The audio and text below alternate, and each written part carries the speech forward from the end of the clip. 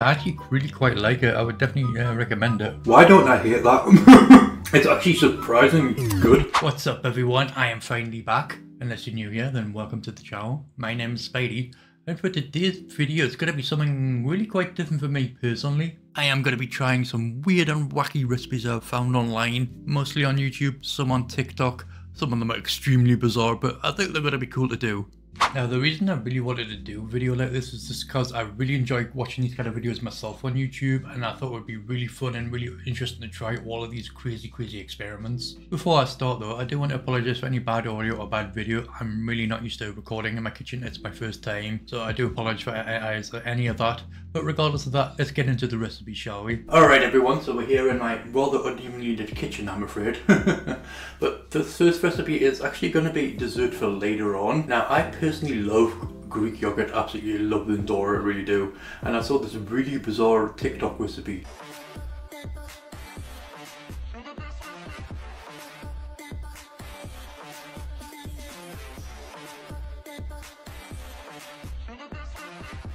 Right, yeah, that seems very easy, doesn't it? So yeah, we got the jelly.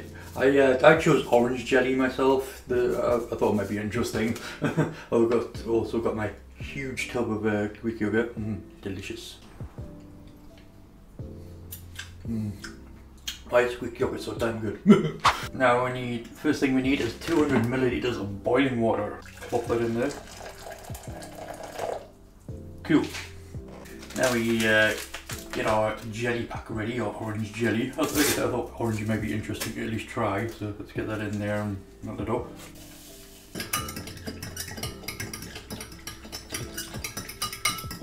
Now, by the way, you do not have to cool this jelly, apparently. It's cool for the TikTok anyway. So we'll see how that goes. Now we need 250 grams of Greek yogurt. Alright, we'll spoon that in there. Okay, now you're just gonna put this in here, I think.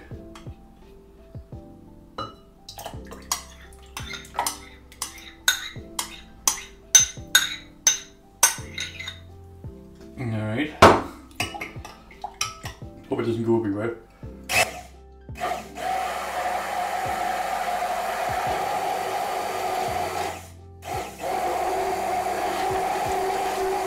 There it goes. Delicious. Looks very pink, doesn't it? At least on my end it does. I don't know what it looks like to you guys, but it's definitely very pink. Now this goes in the fridge apparently for about an hour. So let's plop that in there. Alright, now that's in the fridge. While we do that, I'm going to tidy up and we'll move on to the next recipe. Next recipe now. I've got a question for you all. Have you ever wondered what the awesome combination of strawberries and pasta would be like? Me neither, but apparently someone in Poland did. And I think we need to go over to Poland, check everything's okay with there. Alright, yes, so we're now going to make some Polish strawberry pasta. Should be very interesting. So I'm going to make the strawberry sauce first, so let's cut up some strawberries, shall we?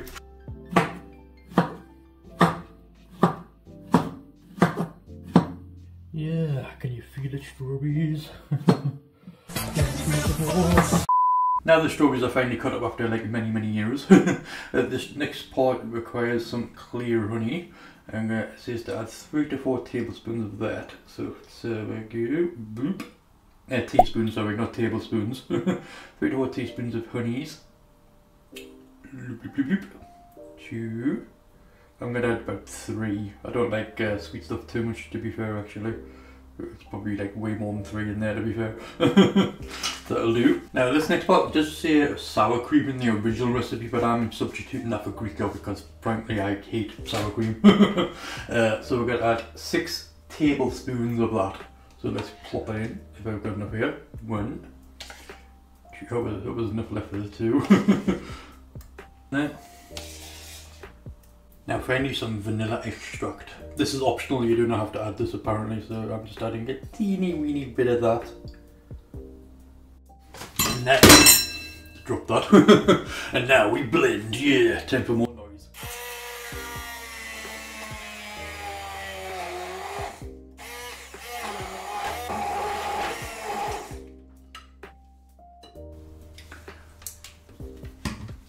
There we go, it's all now mashed up lovely.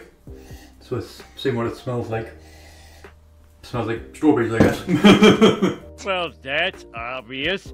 Now that's all mixed up, just left some pasta to cook now. I'll be back. Let's give this a go, shall we? See what it's like. This could be either really awful or really good. Let's have a try.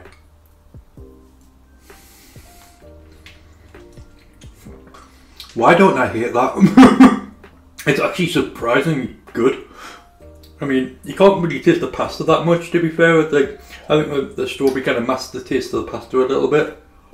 But overall, it's actually pretty damn nice. It's kind of like a strawberry yogurt mixed in with some pasta. Best way to describe it really, but yeah, I'm really surprised about that one.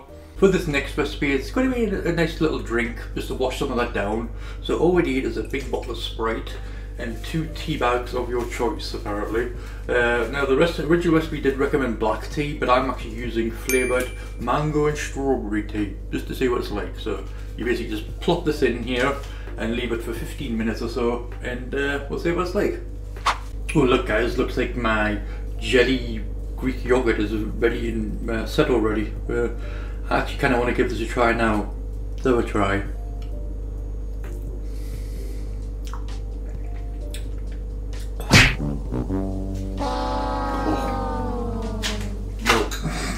No. Oh, that was terrible. It's very bitter, very orangey. I think maybe with a different flavoured jelly would be nice. Not with orange though. I would not recommend it with orange jelly at all. No. Right, now I'm back in my living room. Just to try out this awesome Sprite looking drink. Check it out, it's all went awesomely red now. Left it for more like 35 minutes in the fridge, give or take. But it looks pretty cool.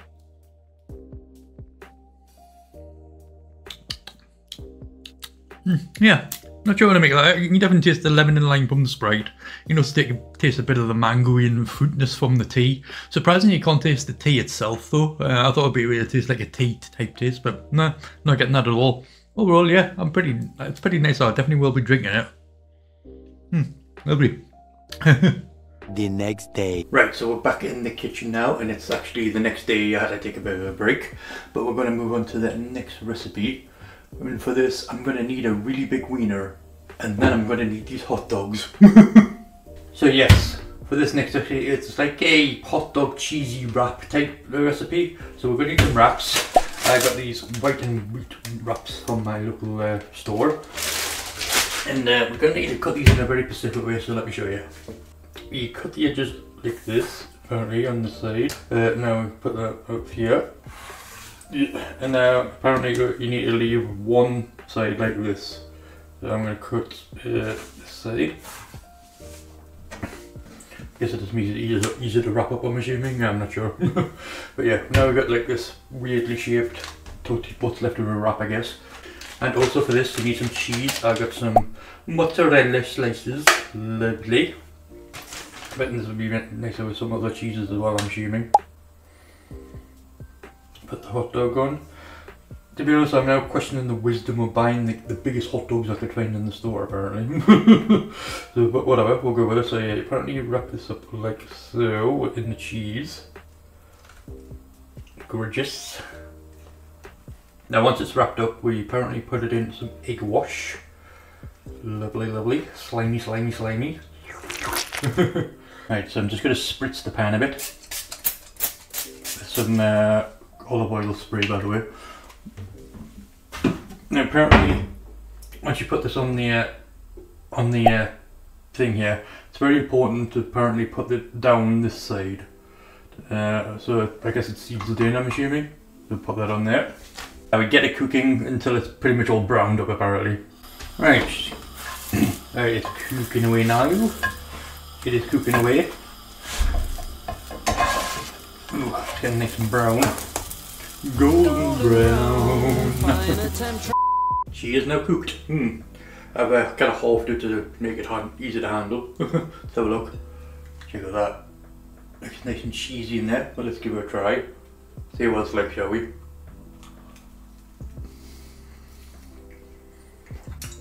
Certainly very salty. I like it though, it's really nice. It's you can definitely taste the cheese. I would really like to try this like another type of cheese maybe, but I really like this. It's really quite nice.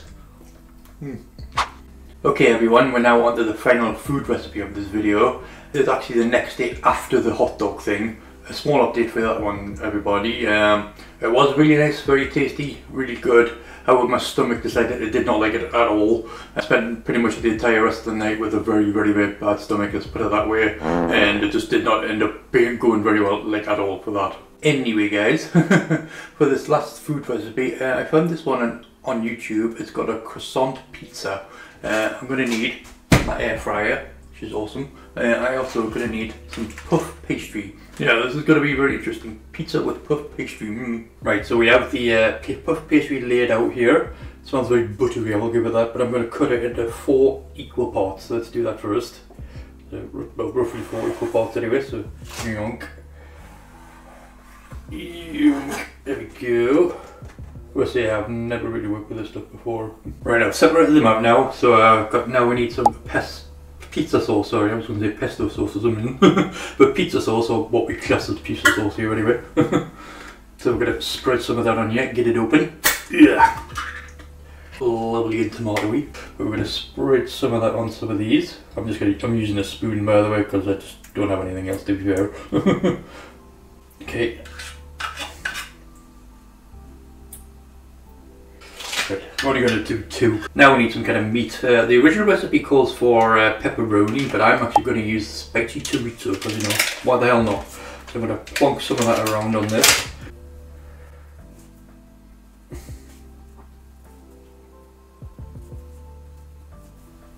Now we're going to use my mozzarella slices for cheese. I still have some from the other recipe, so why not? Again, just going to tear it all up, plop it in random places here and there.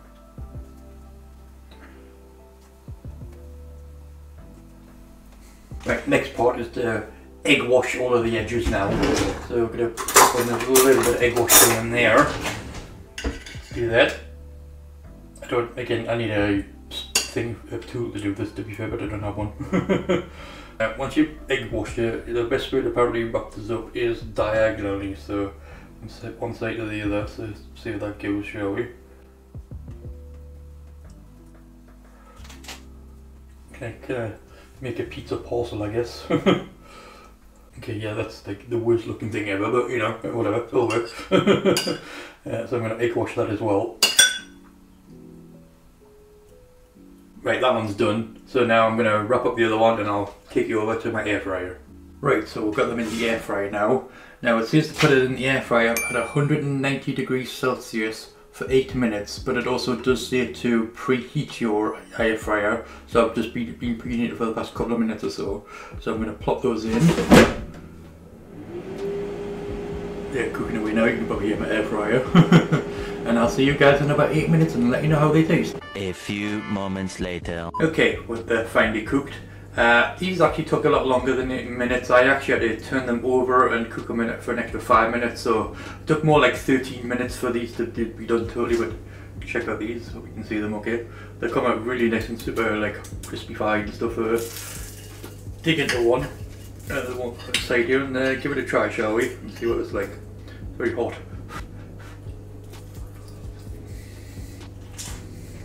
Yeah, I like those. If you really like your pizza, you will definitely like these. Definitely just taste like a croissant pizza, really. These are really quite delicious and I'm definitely going to have these for my dinner. Okay, last recipe. This one is from TikTok. It is called a Dirty Dr. Pepper. It involves some lovely delicious Malibu, and I thought it might be nice to have some alcohol to wash down those pizzas I just had as well. Just going to use this sports drink here just because it's pretty much the only thing I have, to be fair. But for the ingredients, we're going to need 3 shots of Malibu, so let's put those in. 1, 2, and 3. Next up we need some lime juice. Going to need 2 shots of that, so let's put those in now as well. 1 and 2. And then next part you also require, it says heavy whipping cream on the original recipe. All I've got is this fresh whipping cream, so I'm hoping it'll do this kind of same job with look. 2 shots of cream as well. Get my hands all creamy from this. Lovely. The last part just requires some Dr. Pepper, of course, because we wouldn't really see that without it. So let's fill the rest up with that. quite an interesting colour, but let's give it a try. Right, I'll give her a good stir. It's actually left quite a thick, creamy top on it. I do hope this means that the cream hasn't went off though. But I'll give it a try anyway and see if I get sick. I'm gonna have to have another drink of that because I'm not really sure what to make of that yet, to be fair. Probably got cream all over me now. Giggity. But you know what? I don't mind it. It's not great. It's not bad either. You can definitely taste the lime from the lime juice in there, and you can also definitely taste the Malibu. Weirdly, you can't taste the Dr. Pepper though.